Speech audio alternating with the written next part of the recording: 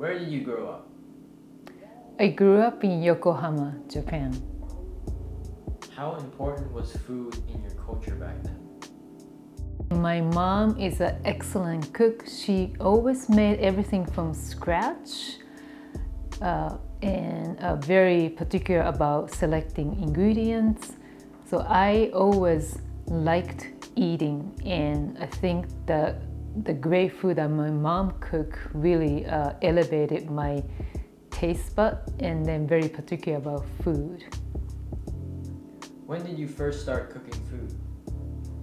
I think I was always helping my mom when I was little, as maybe elementary school, but just like making gyoza or like peeling some quail eggs or something like really small tasks that we did together.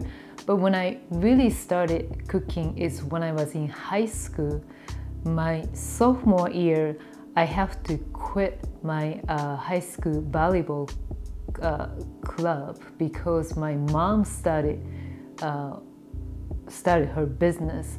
That time I was asked to help the household chores, and one of the main chores was cooking for the family. And so that's when I really started cooking every day. I would say the average of like 3 or 4 dishes for the family. So that was the time that I started cooking seriously.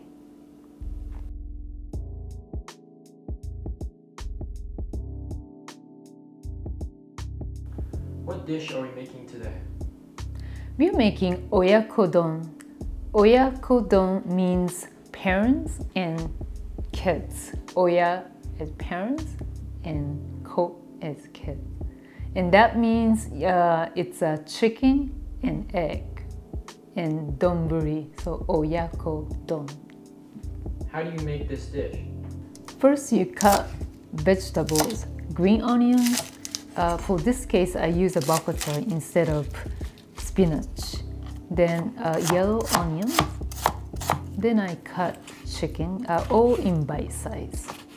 Then you will mix seasoning, which is soy sauce, soup stock, sweet sake, and sake, almost the equal amount each. And in a pan, cook chicken and onions and let it simmer for a couple minutes. Once it's cooked a little bit, then you will add green onions. Then let it simmer for another minute or 2.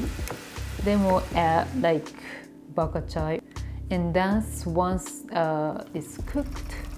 Then you will add eggs, beaten egg.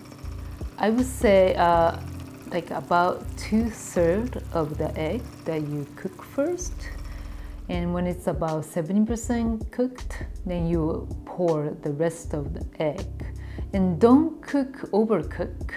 Cook about 70%, and then you will stop the stove.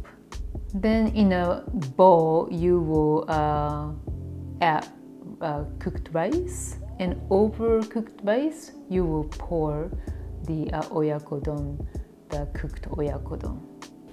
If you like, you can also add some nori on the top.